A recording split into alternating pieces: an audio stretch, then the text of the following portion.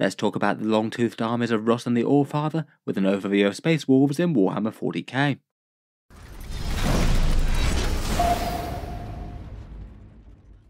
Hello and welcome back to Auspex Tactics, where today we're talking Space Wolves, and in this video I thought we'd do a full overview of their army in the current game, talk through their index rules, all of their units and other detachments, and how the armies of Fenris are faring on the tabletop at the moment.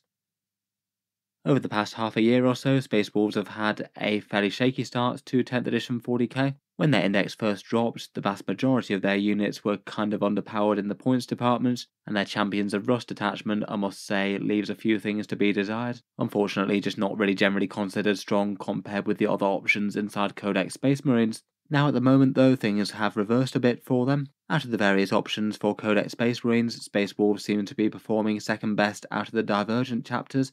Black Templars are a bit ahead of them in tournament win rates, but the Space Wolves are around about 50%, in no small part helped out by the Stormlance task force, helping out their Thunderwolf Cavalry. In tournament games they're winning around about half of games, so pretty well balanced in 40k at the moment. They've certainly been taking down a few big events with 4 big tournament wins since the balanced data slate, though their play rate does seem to remain at least fairly low, around about 20th out of the 26 major factions, depending on which numbers you look at. Overall, definitely seem at least fairly interesting, and they do have a number of cool units that they can bring to bear. In the video, let's take a look through their core rules, all the things in their Champions of Russ detachment and then their datasheets, and finish up with a talk about some other Codex Space Marine options, both units and other detachments, and one strong example army list. Starting out with Index Space Wolves, their faction rule is Oath of Moment from the core Codex Space Marines, a bit toned down now it's just rolls to hit and not to wound. And then their Champions of Russ detachment has the similar sort of offerings to most of the other detachments out there. Only Space Wolf specific units can be used in the detachment, and a few other generic datasheets are locked out. Their core rule is the Deeds Worthy of Saga detachment rule, the idea that characters achieve some great feats and then help out the rest of the army as a result. They've got 6 stratagems and 4 enhancements, and then comparatively speaking, really quite a lot of unique datasheets compared with the other Divergent chapters, a massive 35 of them, with a big emphasis on characters. Beyond all this, they can use all the other detachments from Codex Space Marines of course, plus the generic datasheets. For choice of different ways that you could field them, they have perhaps some of the best choice in all of Warhammer 40k right now with their big number of unique things. Going through those rules one by one, and first up we have Oath of Moment, the standard Space Marine reroll rule, which means that in the command phase you get to target one enemy unit, and then all your units for the rest of the battle round can reroll hit rolls against that target. As ever, it's a solid focal damage buff, usually a 33% damage boost for a unit with a 3+ to hit, which is the majority of Space Marines. Can be quite big with anything with lethal hits, where you could potentially fish for them if you wanted to. Though for the most part I would say it's maybe a little bit more relevant for shooting rather than combat. It definitely could be a big boost to a melee unit, and certainly get some enormous value out of it, though it's maybe a little bit easier to have this affect a good chunk of your army if you've got multiple different shooting units or focusing down one big threat. That tends to be a bit more common rather than multiple units charging them. Still though, given the power of Space Wolf melee units and particularly Thunderwolves, it'll certainly make them hit far harder. Moving into the unique Champions of Russ detachment, compared with most other Divergent chapter detachments there are a few more restrictions there. There's the standard thing that you can only take Space Wolf's unique units, so say no Rabute Guillermo or Marnius Calgar from the Ultramarines, or Death Company from the Blood Angels, that certainly makes sense, but otherwise it does lock out a bunch of other choices. You can't take any Tactical or Devastator squads, and you can't take the Apothecary, and it also still prohibits you from taking Assault squads or Command squads, in spite of the fact that both of those went to Legends now. Competitively speaking, I wouldn't say that any of those restrictions are actually all that a big deal. Tactical squads and Devastator squads just really aren't all that great. The Apothecary is also seldom played in competitive lists, and for the Tactical and Devastators you do have the Space Wolf unique versions with the Grey Hunters and the Longfangs, which definitely have their selling points as alternatives. It is kind of interesting though that when they updated the ban list, as with the big chapter update, it didn't actually lock out any company heroes or jump intercessors from this. Kind of interesting that they chose to go that way, given that they're basically the spiritual successors of the Command Squad and the Assault Squad, but at the moment at least there's absolutely nothing to stop you taking those units with the Space Wolves, and that's kind of nice given that both of those are useful enough.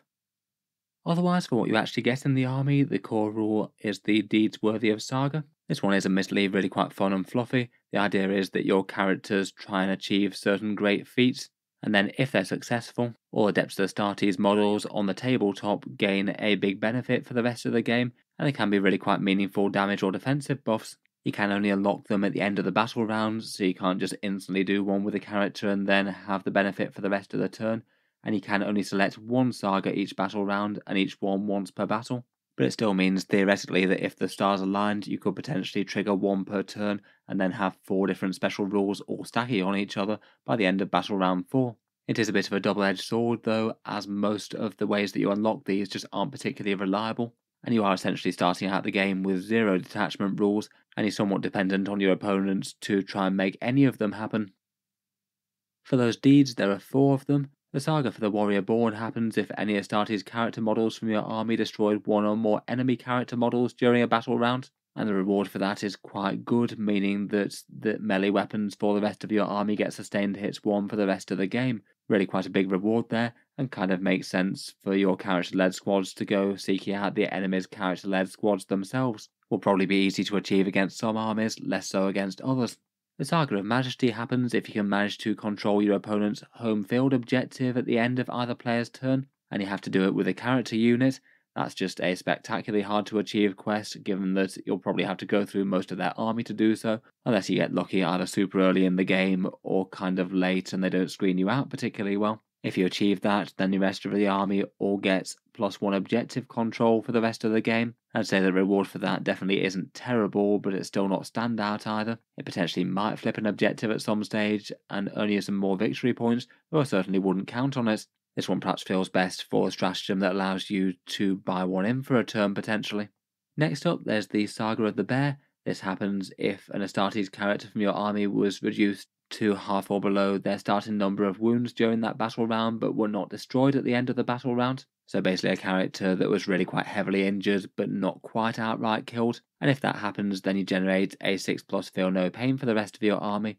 Might be okay for things like Bjorn the Fell-Handed maybe. He maybe feels tanky enough that that might well happen just naturally. But for a bunch of other characters it might be hit or miss. The opponent might just wipe them out outright, or they might be able to just fall short and trigger it. The Feel No Pain is pretty handy though, quite good on big stuff, and fairly nice if you've got say 2 wound Space Marines being shot by plasma guns and things.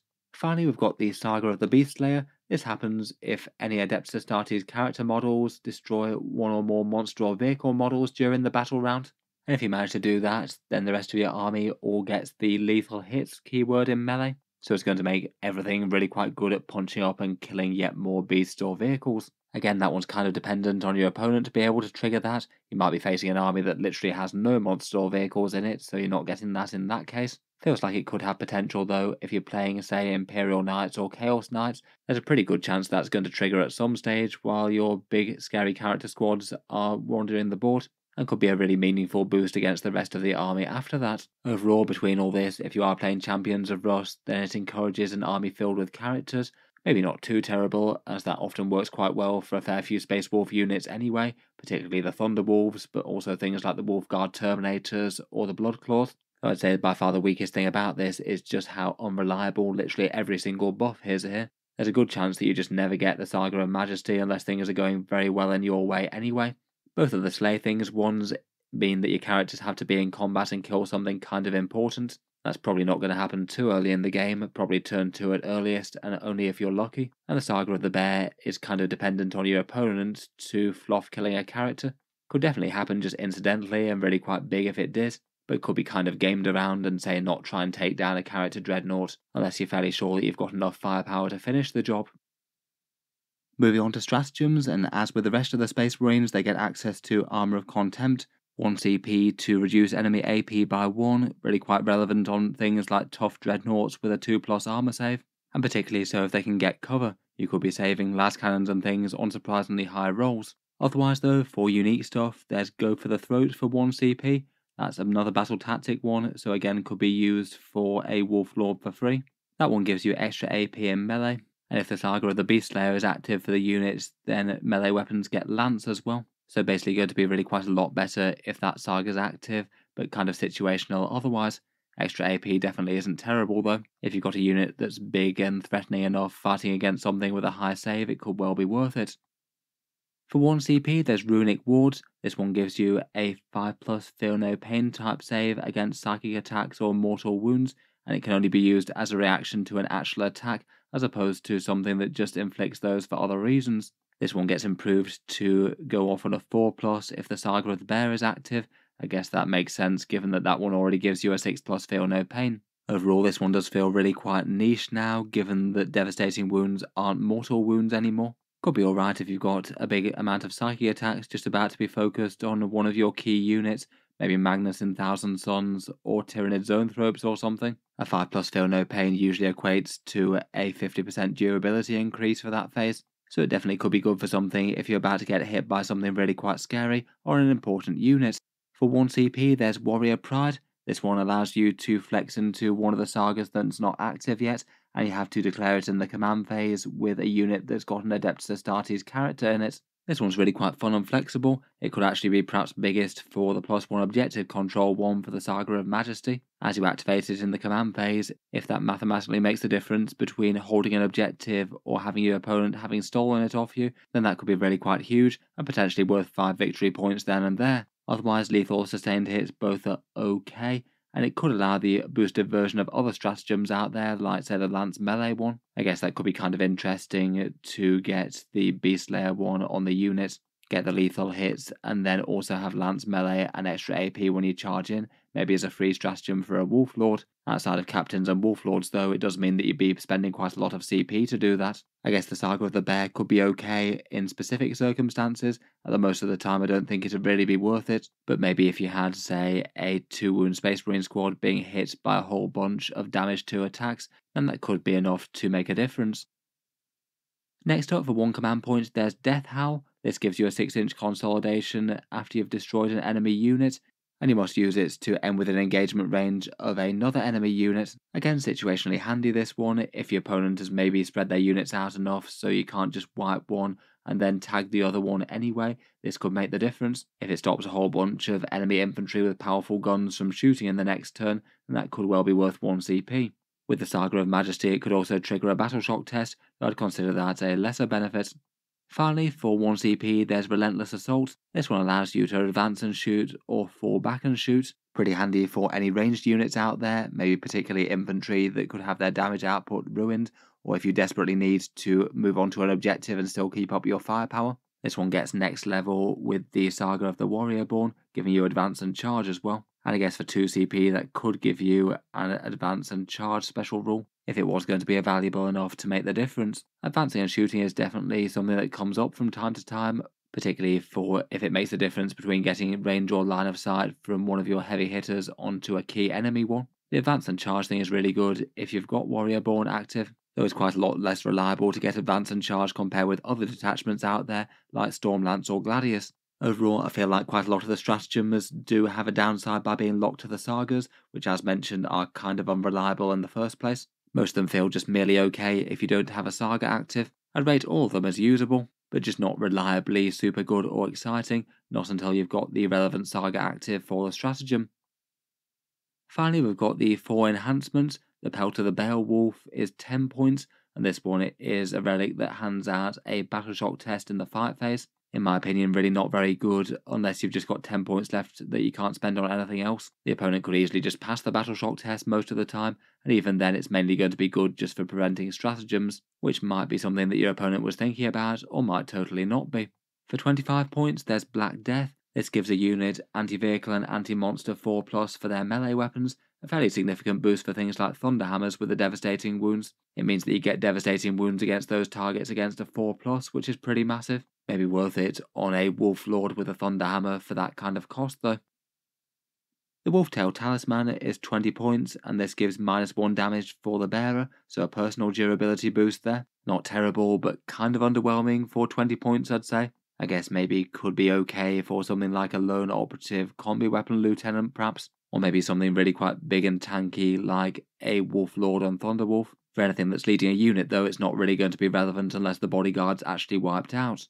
Finally, for 15 points, there's a Frost weapon, precision melee and +1 strength and an extra AP -1. Could be fun to have a power fist that's strength 9, AP 3 and has the ability to try and snipe characters. Again, seems harmless enough for 15 points if you had them left over. Doesn't really quite seem strong enough to really plan or build around though, just maybe a slightly incidental nice to have. Out of these, I'd probably rate Black Death on a Thunderhammer character as maybe the most interesting. It does make them genuinely very threatening against tough targets. The rest all seem kind of fine to have if you have the points left over, but nothing quite as exciting in my opinion. Overall, unfortunately for the Champions of Russ, this just really doesn't add up to being particularly strong for Space Wolves in game at the moment. Despite being the fun and fluffy index detachment for the chapter that people absolutely would use if it was any good, they really don't. At tournaments, the Stormlance is by far the most popular detachment, and things like Gladius and Ironstorm are also played in favour of Champions of Russ. I'd say perhaps the biggest strength is if that you could get the Sagas rolling early through some sort of cleverness and good planning. Potentially you could have an army that's got some very serious buffs going by turn 3 or turn 4, and that would in turn make a bunch of the stratagems go from kind of weedy to kind of great. Overall though, I just don't really feel like it's particularly well balanced at the moment. Could be one for Games Workshop to take a look at in a future balance update perhaps if they feel like they want to. Maybe doing something like making the Sagas a little bit easier to achieve, or starting with one of them active could be one of the ways that they could go perhaps. Otherwise though, let's get into Space Wolf datasheets. As mentioned, compared with most of the other Divergent chapters out there, they have more. Lots of unique infantry squads, the equivalent of several of the old school Space Marines from the past, Wolf and Thunderwolves, unique Dreadnoughts and Flyers, and then a rather mighty cast of characters, both with unique named ones and a bunch of generic ones. Starting out, I thought we'd start with a unit that maybe feels like the star of the show at the moment for the Space Wolves in-game, and that's everyone's favourite Wolves riding Wolves in the Thunderwolf Cavalry, Fenris's legendary formation of Wolf Riders. The Thunderwolves are 90 points for 3 of them, or 180 for 6, and for those costs you get some seriously well-rounded cavalry. They're both pretty fast at 10-inch movement, really quite tough with 4 wounds at toughness 6 with a 4+ invulnerable save from Storm Shields, and then their damage output in melee I'd say is easily good enough. 7 attacks between Wolf and Rider at strength 5, AP 1 and damage 1, but it gets more well-rounded on the charge and goes up to damage 2. That increase in damage rule on the charge also applies to any attached characters, whether it's Wolfguard Battle Leaders, Harold Deathwolf, or even Logan Grimnar and Stormrider. Basically, these guys do seem to be pretty much the unit for Space Wolves right now. A load of competitive lists building around them as the primary damage dealers, and often having Wolf Lords or Battle Leaders join onto them to make the squad a bit more well-rounded. The lethal hits definitely helps them out with the Battle Leaders. They're particularly great in Stormlance as well, the most commonly played Space Wolves detachment currently. Both being mounted and having heavy melee makes them really good with their synergies. Otherwise though, let's move on to the Space Wolf Infantry. The Impetuous Bloodclaws are 140 points for 10 or 210 for 15. Young and brash Space Wolves that get a lot of chainsword attacks, and are really quite cheap for Marine body profiles with just 14 points per model. Not bad for a 2-wound Space Marine with objective control too. You can put a lot of bodies and wounds on the board. Their chainswords are better than most, getting +1 attack and +1 strength on the charge, and that buff also confers to any characters attached. The pack leader can take a power fist, you can have 2 special weapons in the squad, and they work really quite nice with Ulrich the Slayer in particular. He can potentially give them full rerolls to hit and wound against certain targets, and between all that you've both got a unit that's really quite tough, really got quite a lot of objective control, and pretty dangerous against a lot of medium-sized targets in the game. I definitely rate them as a usable and interesting squad. Otherwise, for their slightly more seasoned brethren, the Grey Hunters, they're 85 points for 5 or 170 per 10, basically the Grey Knights tactical squad, and they count as such for character attachment. A little bit pricier than the tactical marines, but at least you can field them in smaller numbers if you want to, and their main advantage is both getting a bolt gun and an Astartes chainsword, displaying a bit of that true grit with the bolter and chainsword wielding. Beyond that, they get 2 special weapons in the squad, and the sergeant gets a power fist, really quite a lot of gear for a cheap 5-man squad. Their special rule allows them to advance and shoot and fall back and shoot, not too bad if they're wanting to advance towards midfield objectives turn 1 maybe. Overall I'd rate them as usable enough skirmishers. You probably don't want too many of them in an army as they're not going to be your core damage dealers, but they're fairly cheap and pack a bit more of a threat than some. I'd probably weigh them up against intercessors and what they can bring to the table with things like sticky objectives.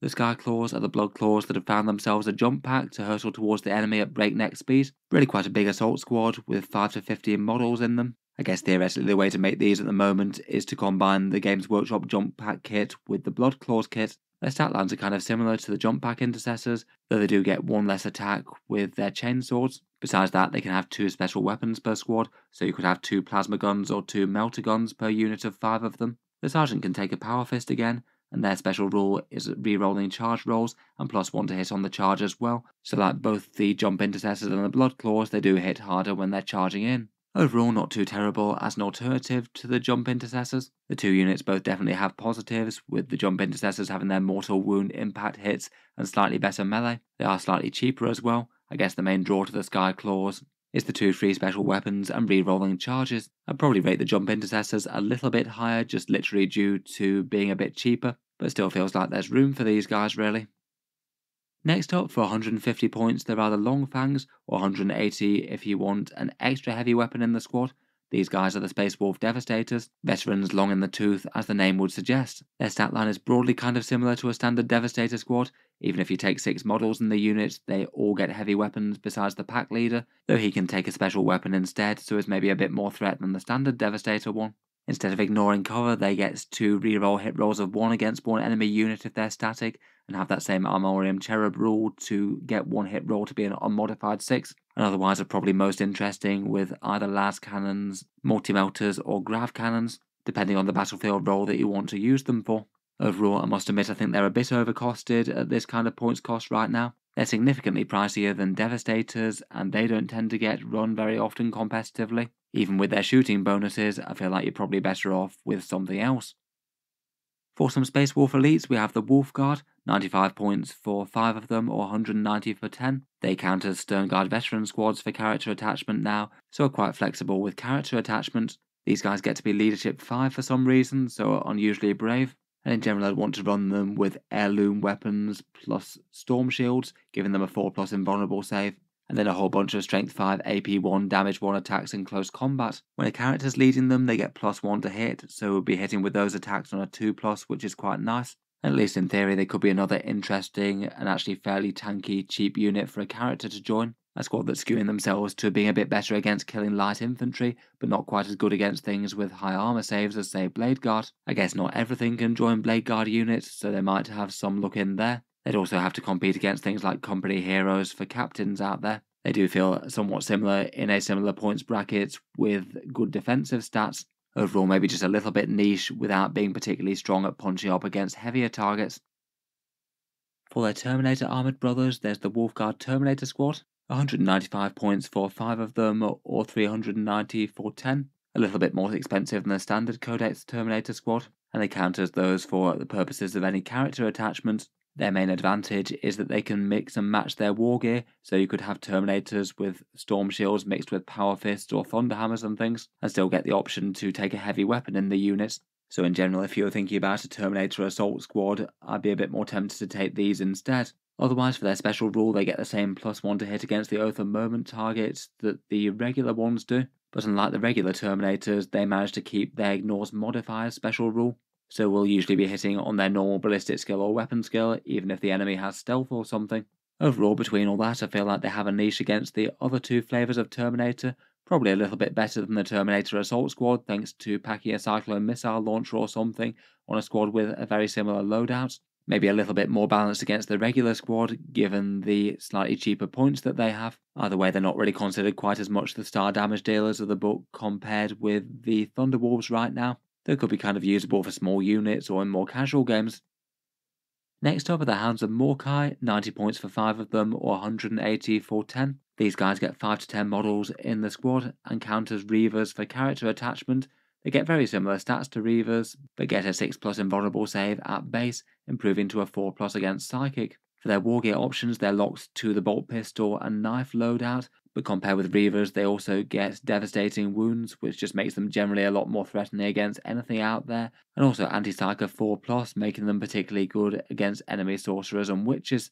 Finally, for their Battle Shock debuff, they get to use Morkai's Howl, a Battle Shock test to 12 inches, and if it's against a Psyker, it's -1 to that test, and if they're debuffed, then Psyche attacks get -1 to hit as well. Perhaps their biggest weakness compared with the Reavers is that they can't take grav shoots, so can't be deep striking in, sadly. If they could, then I feel like they'd be really quite tempting. Otherwise, having to start on the board, I feel like they're a bit more meta-dependent, depending on whether or not you're going to be fighting loads of Psychers out there. If you can guarantee that you're going to be matching up against Psychers a good deal of the time, then they might well be worth it. If not, then they may be losing their unique selling point versus the massive amount of other Space Marine units in the same sort of class you could field. Next up are the Wolf Scouts, which are kind of weirdly overcosted right now. 5 to 10 models for 85 or 170 points. Similar profiles to the Scouts, but for some reason only with 1 wound, not 2. Kind of surprising that Games Workshop haven't fixed that one by now. Otherwise, for being massively more expensive than a Scout squad and far less durable, their main selling point is getting a special weapon and a power weapon on the Sergeants. Basically, they're just all around hugely inferior to regular Scouts that do what they do but much better, given the extra toughness that they have, and also far cheaper at 55 points versus 85. Next up are the devolved Space Wolves of the Wolfen, 80 points for 5 of them or 160 per 10. These guys are in kind of a weird place. They do have good stats as per their points cost, which is only 16 points per model. They're fairly fast, moving at 8 inches, 2 wounds at toughness 5 with a 4+ save that could be an invulnerable save with the Storm Shield, but their melee damage is the same as quite a lot of other Space Wolves out there. Lots of hits at strength 5 and AP 1, which is good against lighter infantry, but against anything toughness 6 or higher saves they're going to struggle quite a lot. Perhaps their biggest problem is that they have objective control 0, which is a fairly huge flaw. Unlike other units that could be scrapping over objectives and then hope to take them, these guys won't be able to. Though given all their advantages, plus a 6+ feel no pain, and the ability to fight on death on a 4+, they should trade with other cheaper enemy infantry units really quite effectively. Their threat for the cost really is quite good and they are very cheap. I'd probably take the Storm Shield for their extra survivability myself, but given objective control 0, you wouldn't really want too many of them in an army, maybe a small unit or 2. Next up, for 30 points for 5 or 60 points for 10, are the Fenrisian Wolves, are really quite cheap beast units with a whole bunch of toughness 4 and 6+ save bodies. They move quite fast at 10 inches, and they can charge after they advance, attacking with a couple of attacks at strength 4 and AP 0. They are also objective control 0, so they're not going to be taking primary objectives, but at just 30 points they really are quite good for screening and secondary objective type things. You could put them into strategic reserve to have them turn up to do certain position-specific secondaries, or things that require you to do something similar to an action. For those reasons, as well as just being nuisance screening units that can get in the way, I think it's rarely the worst idea to maybe have 1 or 2 units of them in an army list. Again, definitely not to go too heavy on them, but they are really quite good for objective things. Otherwise, as a potential upgrade for the Fenrisian Wolves, there's the Cyber Wolf, 20 points, and it must attach to a unit of Fenrisian Wolves, so you can't just field it solo. It's got the stat line of a regular wolf but bigger, 2 wounds rather than 1, 4 attacks at strength 4 rather than 2, and he gives the Wolves the Scout 6 inches ability to get them into the midfield and a buff against injured enemy units. He does have the big disadvantages of making a Fenrisian Wolf squad nowhere near as cheap as it was though, and I sort of feel like if you get into a 50-point unit you might be better off with Scouts instead. I do like the way that you've specified that this guy can't be made your warlord and can't be given enhancements either. There will be something pretty funny about putting the bionic dog in charge of everything. Moving on to Space Wolf vehicles next, I thought we'd start with the Dreadnoughts before talking about their planes and then going through to the rest of their characters. Heading up the Dreadnoughts in style is Bjorn the Fell-Handed, 180 points and really quite a tanky Dreadnought. He does have only the 8 wounds and no invulnerable save, but he gets a 5+ feel no pain and gets to half the damage of attacks that hit him. And between the two you can make very high damage attacks turn into very low damage attacks.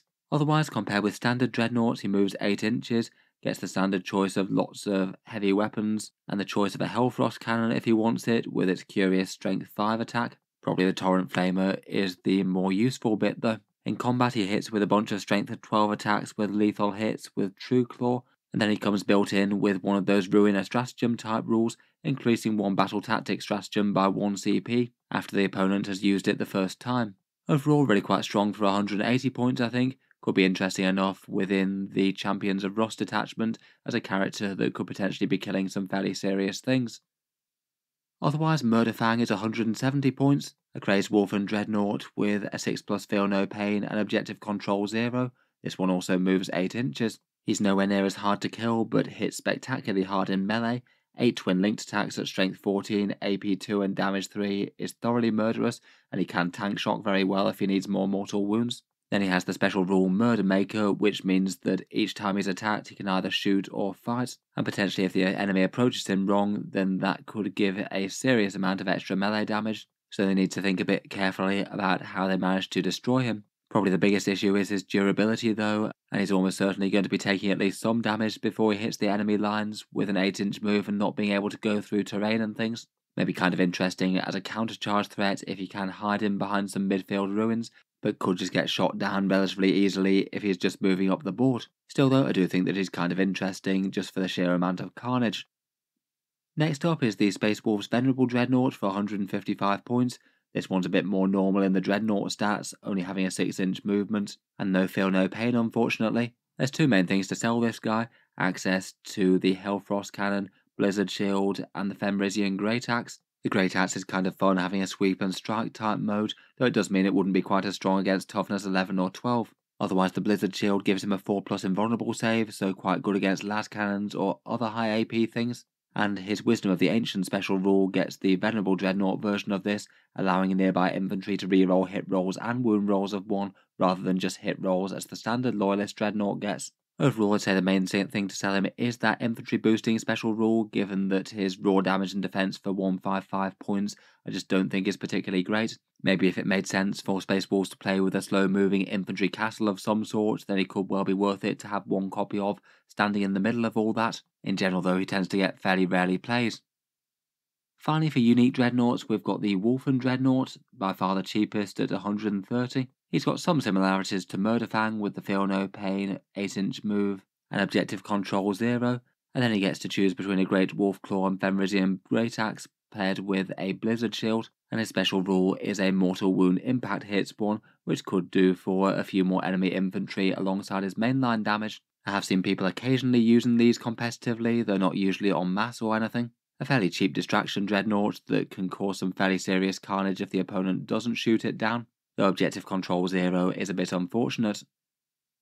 For the flyers next, and first up we have the Stormfang gunship at the fairly brutally expensive price of 300 points. For that you get a 14 wound toughness 10 flyer with a 3+ save, and unfortunately for 300 points that durability is just kind of standout bad really. A few high power enemy anti-tank shots could fairly easily ping this guy out of the sky. He does at least get some interesting weapons though, potentially 2 sets of twin multi-melters are genuinely very threatening to enemy armour, plus some missiles and that very big Hellfrost cannon, D3 shots at strength 11, AP 3 and damage 7 on the tank busting profile is seriously scary. On top of that, if you do hit something with the Hellfrost Destructor and you don't destroy it, if it's a monster or vehicle you also get to slow it down, subtracting 2 from movement, advance and charges, which could be disruptive if it's something quite big and scary. It can also transport 6 models as well, so you could deliver a small squad to the front line. Overall I feel like its damage is fine, and maybe if you could get a couple of turns shooting out of it without it being destroyed, then maybe it could be worth it. In general though, it just feels like a few too many points in a big and kind of fragile basket. If the opponent's got long range anti-tank, then it could very easily just crash and burn turn 1. Otherwise its transport counterpart is the Stormwolf, 50 points less with a big transport capacity of 16, so you could put a very big squad at the front of the enemy army. Its guns aren't quite as threatening as the gunship as you'd probably expect, they can still be fairly punchy with the twin-linked multi-melters up close to deal with enemy tanks and monsters. Its special rule is that it allows your unit inside to advance and charge if they disembarked before this thing moved, though that does kind of feel like you're just passing up the very good movement of the flyer before you drop. I suppose it at least gives you options. Seems maybe hard to justify too much compared with a Land Raider if you want to deliver melee units to the front really. They're a bit tougher and despite being ground bound can deliver melee threats a bit further. Again, this thing's not particularly tough for the cost either. Finally we get to the many and varied Space Wolf characters. First up we've got Logan Grimnar, who you can field in 2 different configurations, either 100 points in this Terminator armour or mounted on his Storm Rider sleigh. The Great Wolf of the Space Wolves is fairly dangerous in combat with 6 attacks at strength 8 and damage 3, but by far the biggest reason to take him on the board I think is his single massive turn of rerolls army wide. Once per game he can use his High King of Fenris rule and allow your entire army to reroll charge rolls and hit rolls in melee when they get there. That's really quite big across an entire army when it might be committing to melee en masse, and as a result he might be more tempting in bigger games where that rule might be able to go further and affect yet more combats and charges. Overall, any sort of board-wide effects for 100 points is kind of interesting, and I feel like he's got enough melee punch to back that up. Otherwise, he could be fielded on Storm Rider as an alternative, an extra 80 points, and that doubles his wound count, plus allows him to lead Thunderwolves, plus he gets the teeth and claw attacks of the Thunderwolves pulling his chariots. Otherwise, he's fairly similar. If you destroy an enemy unit, you gain 1 CP with him, like the foot version, and he could be potentially hitting a bit harder than the foot version if he's leading Thunderwolves, as he'd be able to take the advantages of things like Wolfguard Battle Leaders or the +1 damage on the charge that Thunderwolves gets. That could perhaps make his sweep mode a bit more interesting. Overall seems okay as an alternative. Other characters do seem to be a bit more favoured to lead Thunderwolves more so than him though. Next, for 85 points, there's Njal Stormcaller. He's Terminator armoured and can lead all the squads that you can expect, a 5 wound character, and with his Stormcalling duties, he can shroud his squad for a -1 to hit, attacks with Living Lightning with a bunch of Strength 7, AP 1 and Damage 1 shots, and then the staff of the Stormcaller also gets sustained hits too as well. Between all that, he seems kind of fine to lead a Terminator squad if you want a character. -1 to hit is fine, and he can add a bit more threat against hordes on the shooting front of things. I feel like perhaps he's not significantly better than things like Chaplains for a +1 to wound, or the Terminator Captain for free stratagems on them though. Seems usable, but maybe not standout. Next up, we have the enormous champion that is Arjat Rockfist for 95 points. His foe hammer strikes with 5 attacks at strength 8 and damage 3 with anti-monster 2+, plus he also gets to throw it as well. A single attack with the same profile that shoots at 6 inches.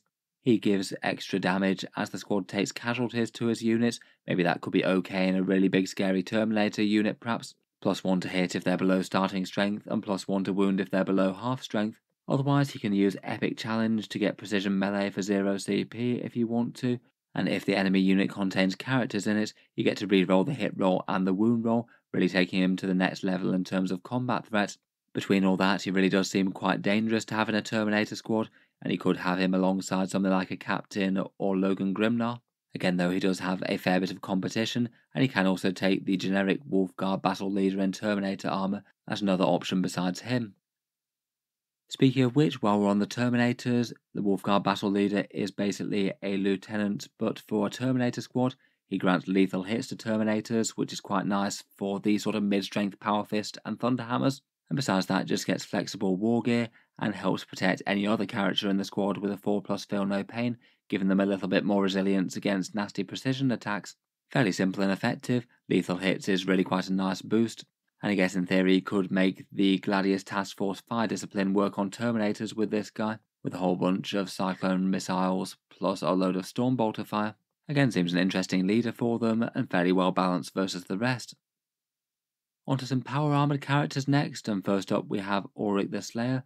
The Wolf Priest is 70 points, and he fights in close combat with his Artificer Crozius at strength 6, AP 2 and damage 2, and also gets a plasma pistol. He's somewhat limited in the units that he can bring, maybe Blood Claws or Wolfguard being the most interesting given his melee boosting special rules, where in combat he does add really quite a lot to his unit's damage output. Reroll hit rolls and wound rolls of 1, which usually equates to a 35% damage increase. But then if you happen to be in combat against either an enemy character, vehicle or monster unit, then instead of that already fairly good special rule, it gets replaced by reroll all hits and wounds. That's a pretty crazy damage increase against a lot of things that you are quite likely to be fighting against. He seems particularly strong paired with Blood Claws, loads of cheap mid-strength melee attacks on the charge, and he makes his own combat ability really quite scary as well with those kind of rerolls in play. Overall does seem quite fun, paired with a cheapish unit to punch up surprisingly hard. Next up, we have the Primaris Space Wolf that is Ragnar Blackmane, 90 points for this Wolf Lord Captain, and he's got a bit more choice of units that he can join, having the options of Intercessors and Blade Guard as well.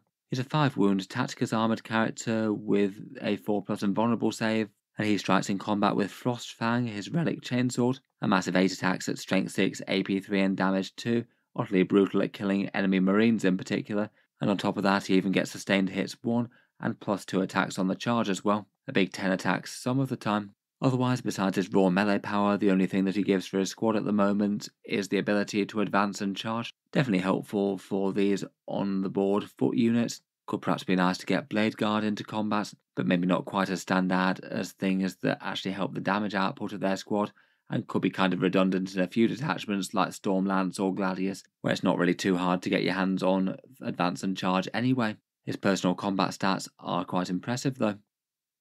Next up, for 65 points, we've got Crom Dragongaze, a wolf lord that can join Bloodclaws, Grey Hunters or Wolfguard, a 4-wound captain model with some strength 7, AP -2 and damage 2 attacks, or with lethal hits, so fairly quite well rounded there. He gets a similar special rule to Arjak, with the ability to get +1 to hit if you've taken casualties, and +1 to wound if the squad's below half strength, and a chance to give a battle shock test to enemy infantry within 12 inches. He is quite cheap and perhaps surprisingly fighty for a 65-point character. In general though, I think he's going to struggle to compete against the other Space Wolves and generic characters out there. He just doesn't really help out his squad quite as reliably. In 40k there's at least a fair chance that by the time you've taken casualties you might still have the entire unit wiped, and power armoured Space Wolves maybe a bit more so than the tankier Terminators. Next up, Lucas the Trickster is a cheap character to lead Bloodclaws at 50 points, 4 wounds with no invulnerable save, and he strikes with the Claw of the Jackal Wolf, a 6-attack lightning claw with strength 5, AP -2 and damage 1. His thing is to give his Bloodclaw unit a -1 to hit, an okay durability boost against shooting but won't help in melee, and then when he dies he gets the fun chance to explode for his heart that's replaced with a grenade, a 4+ chance to battle shock the enemy unit that just slew him in melee, and also deal them d6 mortal wounds for good measure. He is quite cheap and quite fun, and I feel like for 50 points isn't the worst in the world. I feel like for the most part they could probably do better with other leaders though, things like lieutenants to help them punch up against tougher stuff with lethal hits, or Ulrich the Slayer for his big rerolls. Next up we've got the Iron Priest, a 60-point basically unique tech marine for the Space Wolves given that they have the unique model for him. He's got similar stats to the Primaris tech marine, but comes with some slightly different war gear. Instead he gets a Hellfrost pistol for one fairly scary strength 6, AP 3 and damage 3 shot or a light flamer. And then in combat he's got fairly punchy melee stats, 4 attacks total at strength 8, AP 2, damage 3. Medium infantry units definitely have to fear him a little bit. He can lead squads, but is perhaps more likely to be seen just following vehicles around as they give him lone operative style protection, and he has the same Space Marine Tech Marine standard sort of special rule, getting +1 to hit and healing D3 wounds on his targets. Quite nice for buffing something big and scary like say a Redemptor or Ballistus Dreadnoughts, or a Repulsor or Executioner. As with the standard Primaris Tech Marine, you get a Nerd Raid special rule called Vengeance of the Omnissiah. If you break one of his favourite toys near him and destroy a nearby Astartes vehicle, he goes up to attacks characteristic 6, so that's a pretty scary 7 damage 3 attacks there, which is fairly fearsome. Definitely capable of making his presence felt if he's got a squad to countercharge after that happens. Overall for 60 points I'd say he's fairly equivalent to the standard Space Marine Tech Marine. Slightly scarier combat stats perhaps, but he does cost 5 points more and doesn't come with the bonus Heavy Bolter. Either of them work kind of fine in an Ironstorm Spearhead. If you have an extra 5 points left over, I feel like it's not the worst upgrade in the world. Lastly, for the infantry characters, we've got 3 flavours of Wolfguard Pack Leader, the bonus model that Space Wolves have generally been able to field alongside their various unique infantry units, having some fairly punchy stats and special weapons. The standard one costs 30 points and can go with Bloodclaws, Grey Hunters and Longfangs, maybe pack another Power Fist or something, and allow the units to reroll battle shock tests. In general, I feel like these are an option where you just want, say, a unit but more, or want to tailor them a little bit more to having scary close combat weapons. I guess maybe if you put one in a Bloodclaw unit, then having an extra Power Fist could be interesting to trigger their special rule, I suppose. Games Workshop do seem to have made it so you can't do anything particularly gamey with them, like you can't field them on their own, and they can't be made Warlord or given enhancements. They basically just do what they do on their raw stats. Otherwise, there's an alternative flavour of them for a Jump Pack one, again just a similar 2-wound character with the same sort of special rules and ignoring Battle Shock. He can only join Skyclaws, so can't go with things like the Jump Intercessors unfortunately. Finally, and perhaps the most interesting out of any of the pack leaders, is the Wolfguard Pack Leader in Terminator armour. He's 40 points and can take a Cyclone missile launcher, and it's kind of interesting that he can join the Bloodclaws, Grey Hunters or Longfangs, both giving them an extra tough model and a couple of extra missile shots hidden within the unit. Overall I think he's really quite good value for his points. Standard Terminator profiles tend to run at around this sort of cost anyway, and getting the special one with the extra shooty guns is nice, even if he does have kind of lackluster close combat, only getting 2 attacks when regular Terminators get 3 with their Power Fists. I feel like perhaps his choice of unit might be the biggest thing that's letting him down. Could be fun in Blood Claws, I suppose. Theoretically, the missiles should pair well with Long Fangs, but they are just very expensive at 150 points. Overall, I've seen occasional people making use of these guys. I've been most tempted by the Terminator one compared with the others though. Finally, for the Space Wolf characters, we perhaps get into the really interesting ones, or the Thunderwolf mounted ones that can lead the scariest unit in the index right now. 2 special characters and 2 generic ones. Harold Deathwolf is 85 points and is a 7 wound Wolf Lord on Thunderwolf. He gets 6 attacks with Glacius and buffs the units to get devastating wounds when they make a charge move, but only on the Thunderwolf's crushing teeth and claws. Even with that though, that's still really quite spooky. You'll get quite a lot of those attacks, and they'll all be damaged 2 on the charge. Otherwise, he'll personally be damaged 3 on the charge as well, and his Mantle of the Troll King gives him a little bit of extra durability. Once per phase, after you've failed a saving throw for him, you can change the damage characteristic to 0. A good durability boost there, and it makes him more survivable than most. Overall, he is certainly considered a competitive character. Lots of Thunderwolf heavy Stormlance type lists tend to make use of him.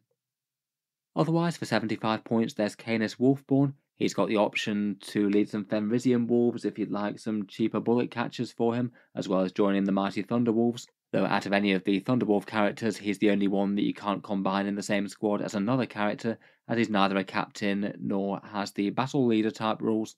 He's a 6 wound character without an invulnerable save, unlike the Thunderwolf Lords. He attacks with 8 attacks at Strength 5, AP 2, and twin linked with his Lightning Claws. They'll get damage too if they charge if he's leading a unit of the cavalry, and his special rules are to give them sustained hits 1, and some really quite punchy mortal wounds on the charge move, usually around about D3 or 3 of them, with a small chance for more. Overall, between all that, for just 75 points, I do think he's really quite strong. Sustained hits maybe doesn't feel quite as useful as lethal hits that the battle leader will be able to give you, but it's still good. His melee on the charge is really quite scary, as is that mortal wound burst. Overall seems kind of fine if you're not wanting to build out every single squad with 2 characters. 75 points seems pretty good for his overall abilities. Next up, for a bit costlier, we have the Wolf Lord on Thunderwolf. He's 100 points with a 6 wound character with a 4+ invulnerable save, often possibly fielded with a Storm Shield to increase that to 7 wounds, and then either a Thunderhammer or Power Fist, or maybe a relic weapon to back that all up. He gives +1 to advance and charge for his unit, which is really quite big in Stormlance, as he can do both. Could be interesting if he turned up from reserve as well, potentially, giving you an 8-inch charge. And as per normal, for captain style things, he gets you a free battle tactic stratagem each round. Could be big for command point re-rolling a charge perhaps, and otherwise it depends a bit on the detachment that you're running, but most of the codex ones tend to be okay. Again, he does seem to be run really quite consistently competitively. Hard to go wrong with a big scary fighty character with 3 stratagems and a movement boost, adding some quality melee into the Thunderwolf Cavalry that might struggle with harder targets or high saves otherwise. Finally, we've got the Wolfguard Battle Leader on Thunderwolf. He's a 5 wound character that can still get a 4+ invulnerable save with the Storm Shield, which is a good idea to take. Again, perhaps backed up with either a relic weapon or Power Fist or Thunderhammer. As with other lieutenants in 40k, he gives the unit a lethal hits boost, great for the standard Thunderwolf attacks that all hit at strength 5 and might really struggle with toughness 10 or higher otherwise, and certainly helps out his own attacks and potentially another attached character to the unit like a Thunderwolf Lord. His other special rule is a reactive once per game d6 movement when the unit gets shot, and you are allowed to use it to potentially jump the squad into melee with an enemy unit, which could be really quite a significant thing. Say if the Thunderwolves have moved up towards an objective and the opponent have moved something to contest it but not necessarily charge, you might be able to interrupt the enemy's shooting phase by hiding your big Thunderwolf unit in combat and potentially butchering the enemy unit and keeping them safe for the rest of that turn. Overall, absolutely great value. At 80 points, I'd probably argue that he might be the single best value character for the Thunderwolf Cavalry. Really quite cheap, plenty fighty enough, and lethal hits is great. Overall, the Space Wolves definitely have a whole ton of character units. The ones I'd probably rate the strongest would be the Thunderwolf ones, just due to the relevance of the unit, and otherwise Logan Grimnar, particularly the version on foot, I think is really quite good value, giving you some big cross-board rerolls, and besides that, Bjorn the Fell-Handed and Auric the Slayer I both think are really quite nice for their cost. Space Wolves get access to basically the entire rest of the Space Marine Codex though. Within their own detachment they get a couple of units locked out, but outside of that, say if they're playing Ironstorm or Stormlance or something else, they can basically take absolutely what they want. I won't go into masses of detail about the things that are considered strong for Space Marines, and it will vary detachment to detachment, but just in general, Inceptors are hard to go wrong with units to drop down and score points. Infiltrators are great for babysitting home field objectives and denying deep strike. Scouts are just incredibly cheap and great to have for the objective game and trading, and aggressors are really quite powerful, maybe charging out of a Land Raider, and more so in certain detachments like Gladius or Firestorm. There's plenty of other strong usable stuff out there though. Eradicators could do some strong anti-tank, Eliminators are kind of fine for the midfield, or even things like Intercessors just for sticky objectives. Otherwise, characters definitely have a lot of competition from the Space Wolves unique ones, though I guess they are particularly relevant if you're playing Champions of Russ. You'd want to go really quite heavy on the character datasheets, and sometimes the generic one might fit the bill a bit better compared with a Space Wolves unique one, perhaps access to things like the other chaplains or librarians, things like that. You could use the Phobos Lieutenant or even allied assassins like the Calors to go jumping around the board doing secondary objectives and being disruptive lone operatives. Otherwise, for vehicles, Land Raiders can be good for delivering combat units. Things like Aggressors or maybe Blade Guard with Ragnar Blackmane could do well with those. Rhinos might be more usable than just about any other Space Marine chapter, given the option to deliver some furious blood claws into the fight. Whirlwinds are solid for a bit of ignored line of sight shooting, and there's plenty of options for efficient firepower. The Ballistas Dreadnoughts, the Dual Role Redemptor, Gladiator Lancers, or maybe the Vindicator. Even if a Space Wolf army is going for primarily melee, it often makes sense to have at least some things that can reach out and touch the things that are going to hurt you the most. Pick up any easy wins that are hiding in the backfield in the enemy army before they've got too much of a chance to inflict big casualties on you. Otherwise, in Codex Space Marines, there's plenty of options for other detachments. I won't go into literally all of them today, though I feel like the Stormlance Space Wolves are worthy of a slide all of themselves. Given the Thunderwolf Cavalry and how strong they are, Stormlance seems to be the single most popular and successful way to run Space Wolves competitively. Kind of amusing in a way, seeing as this is the one that was kind of aimed towards White Scars and has loads of things for mounted type units. However, the generic Outriders and things are just too underwhelming for their points cost, so the Space Wolves reap all the benefits. The detachment allows you to advance and charge all the time, which is really quite handy, particularly good for things like Thunderwolves with Thunderwolf Lords in. You'd have an average threat range of around about 22 or 23 inches, which is absolutely massive. And then there's lots of stratagems that are mostly dependent on the mounted keyword, things like a big durability -1 to hit and wounds for a squad just about to get focused, a nasty reactive movement where you can move away from foes, maybe hide your unit or backpedal from charges, and a potentially big investment one for 2 command points for a massive advance 9 inches automatically. That one costs a lot of resources, but it does mean that you might be able to make charges that otherwise you just couldn't have had a hope to reach. The enhancements, I'd say, are mostly usable, and you might want to throw them onto Wolf Lords or Battle Leaders, though I feel like they're not the true selling point of the detachment maybe, and optimised lists tend to take 3 units of Thunderwolves in this, often with maxed out Battle Leaders with lethal hits plus Wolf Lords in the units. I don't feel like you necessarily have to run literally 3 units of 6 Thunderwolves, though it seems that a hefty proportion of armies choose to. Otherwise, beyond Stormlance, for the detachments that Space Wolves tend to run, the Gladius Task Force can also get you to advance and charge, which is rather big, has some useful stratagems like Lance Melee with extra AP, and can have that Fire Discipline combo, which is nice for aggressors, giving you a rather brutal shooting threat that's also very melee capable as well. Theoretically, you could use it on Terminators with a Wolfguard Battle Leader in it as well, giving you a different choice for something that you could Fire Discipline. That could be fairly scary with a whole bunch of Cyclone missiles. Otherwise, the Ironstorm Spearhead is just generally strong regardless of chapter. For the most part, lists of this tend to revolve around heavy use of Dreadnoughts, plus maybe some Whirlwinds, Vindicators, Gladiator Lancers, that kind of thing. And I guess Space Wolves can contribute towards those a little bit, maybe putting in Beyond the Fell-Handed, a Wolf and Dread, or Murderfang perhaps. Plus they do have their unique Tech Marine that can be used to bear some of the very good enhancements that the Ironstormer can get. With Space Wolf unique units, you wouldn't necessarily have to go everything into vehicles as well. You could still have some scary Thunderwolves pushing up the board and hemming the enemy back, while your tanks and vehicles and firepower get to work. Otherwise, for just generally strong Space Marine detachments, Firestorm and Vanguard also see play. Unfortunately for the Space Wolves, the Champions of Russ just really seems to be very nichely played with any sort of success on the tournament scene. There will still be people who turn up to it to either small or grand tournaments to represent Russ and the Allfather. Unfortunately though, there does seem to be some pretty good consensus that it is just underpowered compared with multiple other options, and I feel like Games Workshop would do well to give it some sort of improvement at some stage, as it is perhaps a bit sad that the fluffy detachment for the chapter is just so underpowered compared with other things. Finally, I thought we'd just round up with one example of a successful Space Wolves list at a tournament, and this is one of the more recent ones by Nick Cochrane, who used it to take first at the Witch Trials GT. This one's pretty much a maximal Thunderwolf style Space Wolf list, and it looks like he's chosen to back that up with more generic Marine units as opposed to Space Wolf ones. I've seen plenty of similar lists like this that throw in other Space Wolf things, maybe Logan Grimnar, Bjorn the Fellhanders, some Blood Claws, or other fun units like that. For this one though, it looks like we are going for the 3 squads of Max Thunderwolves with Storm Shields, Harold Deathwolf and 2 Wolf Lords with Thunderwolves. They've both got Power Fist and Shields, and one takes the Fury of the Storm enhancement.